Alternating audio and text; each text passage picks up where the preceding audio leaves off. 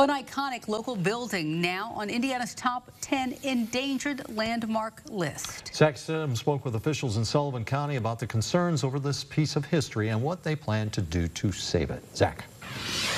Yeah, that's right. They say that they fight to save this building is much more than about bricks and mortar.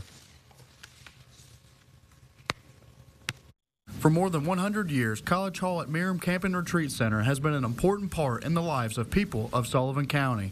Constructed between 1859 and 1863 for Union Christian College, was one of the first places to offer higher education in the state. Over the decades, the building, which sits on a high bluff and overlooks the Wabash River, housed a religious camp, a soil conservation service, and is now home for campers, weddings, reunions, and other events.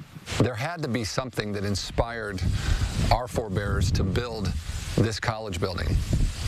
There's still something here that draws me, our team, our campers, our retreaters, and even guests who just happen to be driving through town. On Monday, Indiana Landmarks announced that it is now one of the top 10 most endangered landmarks in the state.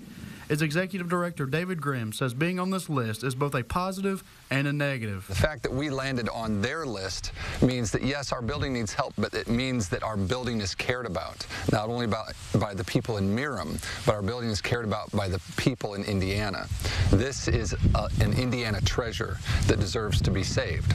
Indiana Landmarks says the building's deferred maintenance has led to crumbling and collapsed masonry, leaky windows and plumbing, and failing mechanical systems. However, with the new designation, Merom Camp officials say they are now applying for numerous grants to fund projects that will improve and refurbish the building. We're very excited to be applying for $10,000 size, $100,000 size, and $1 million size grants.